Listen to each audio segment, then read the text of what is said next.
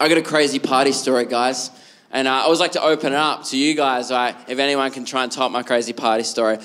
Does anyone here have a crazy party story? How's the pig? How's the what?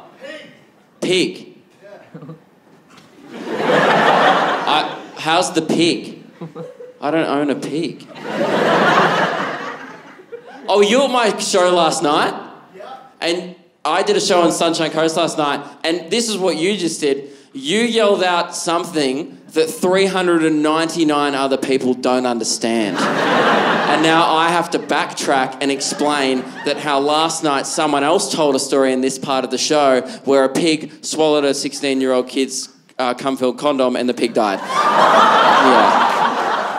And then there was like, I said the word cum bacon on stage and it was very funny. And now you've yelled, how's the pig? And now I'm talking about cum bacon again. And that's not something I wanted to do on my first ever debut special. So, Mum, if you're watching, cum bacon.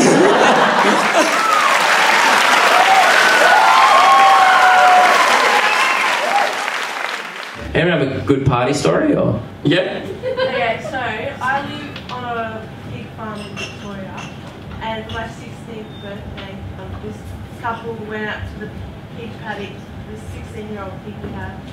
They, had sex, threw the condom over the paddock, the pig ate it, and died the next day.